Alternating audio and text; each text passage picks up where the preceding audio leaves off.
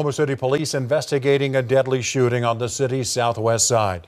This happened around noon near 35th and Agnew. And investigators tell us one person was killed. News 4's Taylor Mitchell brings us the latest information.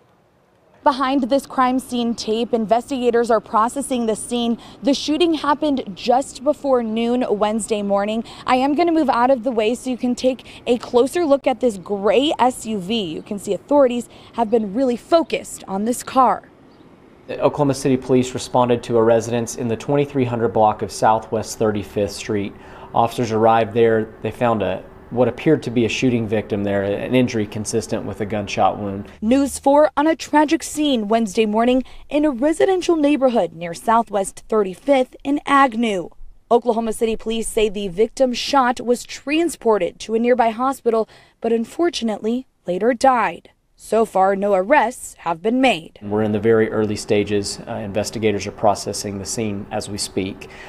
If you have any information, the homicide tip line is your number to call. In Southwest Oklahoma City, Taylor Mitchell, Oklahoma's News 4. And authorities say more information will likely be released tomorrow.